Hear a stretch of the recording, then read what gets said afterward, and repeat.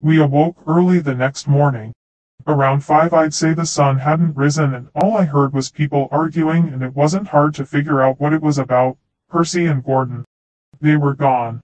You couldn't believe how pissed I was to think they just left us here alone. From what I saw they took some vans from the yard and took the survivors they had as well as a few of ours. Toby was upset talking about how it was a new low for them. While we were figuring everything out we heard the sound of a steam engine quietly rolling up to the sheds.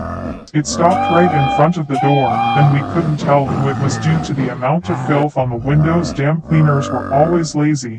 We all kept quiet, no one made a goddamn sound as we knew whoever it was wasn't a friend of ours anymore. The thing then began backing away and we thought we were safe. Boy were we wrong. The damn thing charged at the door and slammed into it. It did this over and over trying to break it down.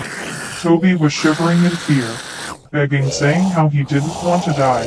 Henrietta tried to calm him down but that didn't work. The thing growled and moaned the same as those zombies.